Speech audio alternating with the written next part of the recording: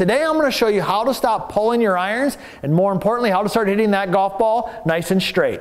I'm PGA teaching professional Todd Kolb, Director of Instruction for US Golf TV and the Sanford Power Golf Academy. We're getting right into this because most golfers slice it, but I'm getting a lot of questions out there and a lot of comments from you. I love hearing from you. Thank you for doing that. And you're saying, Todd, I don't slice it anymore. I'm actually hitting a pull shot. So what is a pull shot? Well, a pull shot is when I'm a right-handed golfer, is when the ball starts left and just stays left. Now, if it actually starts left and actually turns left, we would call that a hook, all right? But a pull, a general pull, is a ball that starts left and just kind of stays there. It doesn't really move a whole lot. Now, what causes that? Well, I've got my live view set up here today. This is a great device here, and it's got this new feature. It's in what we call the dual camera mode. So you'll notice I've got a camera right here, the live view, right in front of me on what we call the caddy view. And I've got my phone set up down the line. Now the beauty of this here is that it gives me actual live feedback on what I'm doing, not only down the line, but also face on. So we're going to talk about that and how it can help us here. But first of all, the ball starts based on the club face. So if you're hitting pull shots at the moment of impact, the club face has got to be a little bit shut.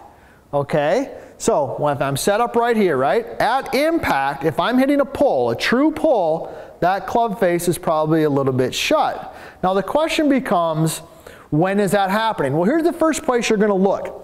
The first place you're going to look, and then we're going to talk a little bit about the transition in a second, because that's the real magic, I think, of where most of you are pulling it. But the first one is that club face. So when you take it back, notice I've got the yellow line right here. The first place I'm going to look for is the takeaway. Is the student taking the club face and shutting it down or closing it? Look something like that. See that? You can see it right there in the live view.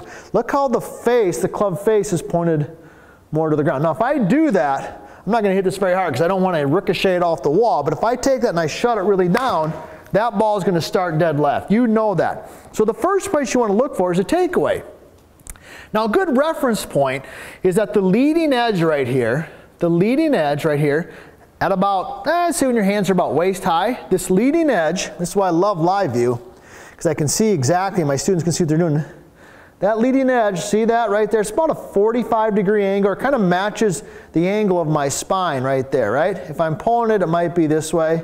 If you're slicing it, you've watched probably some of my videos on slicing, might be rotating a little bit open. So that's the first place you're going to look, is in the takeaway.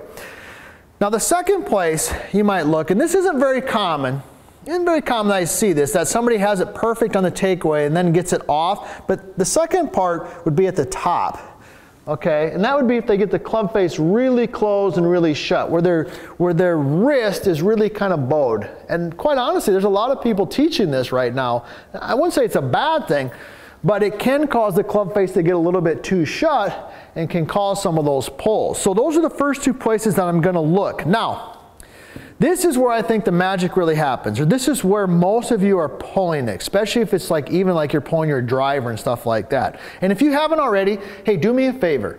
Subscribe to the channel, ring the bell, all right, and leave a comment or a question. That's why I'm doing this video today, is because a lot of you are asking about, hey, Todd, I'm not slicing anymore, I'm hitting the pull shots. All right, so put those comments, leave them in there, because we're going to go ahead and use those for future content. Now, the other part is in the transition. So that's why I put the red line up there. Okay, so we talked about the takeaway. We've described, first of all, what a pull is. Talked about the takeaway, right, about 45 degrees, then we talked about the top. But I think where most of you are probably running into problems is in that transition. So I'm set up here. So I've got the red line off my lead hip. In the transition, all right, a lot of you are taking your lead hip and you're backing it away from that red line. See that? You see where I went? Boom. Now when I do that, what happens is that throws the club out, and for a lot of you can actually shut the face. It looks like this. Let me demonstrate. Here we go. I'm going to do it in slow motion. Take it up, back. Now see how I finished? See how my hip was back away from that red line and my weight's on my back foot. So if you're hitting pulls with your irons, that could be where that's coming from. So what's the fix? Let's tie this together. What's the fix? Well, here's what the fix is. That's why I love my live view, right? Because it's literally dual camera. It's like having two coaches at once, all right? So I'm gonna work on my takeaway. Like, all right, there's my angle, 45 degree, and then I'm just gonna go a little this way, see? See, I'm just bumping that. I'm just getting a feel for that. And I'm watching that in real time. Club face 45 degrees, bump a little bit. Now I got a feel. Now I'm going to go ahead and hit the shot. Okay, that felt solid. So a pull shot is probably caused by a closed club face. Take a look at your takeaway. Maybe the top, but more importantly, take a look at that transition. And if you get those couple things right, you'll no longer hit a pull shot.